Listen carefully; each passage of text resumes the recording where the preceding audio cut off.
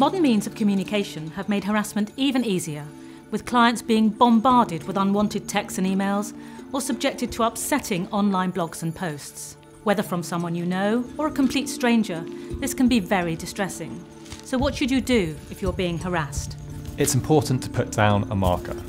This means explaining as calmly and clearly as possible, preferably in writing, that their behaviour is unacceptable. It sounds obvious, but harassment can come from someone you might know well, a former partner for example, where you've simply become accustomed to the abuse. By putting down a marker, you're better placed to take action if the behaviour continues. If you receive harassing emails or text messages, you may be tempted to press delete, but this will destroy the proof you need to put an end to the abuse. Keep hold of all of the evidence and keep a diary of the harassment. Serious harassment is a criminal offence, so if you report it, the police should act.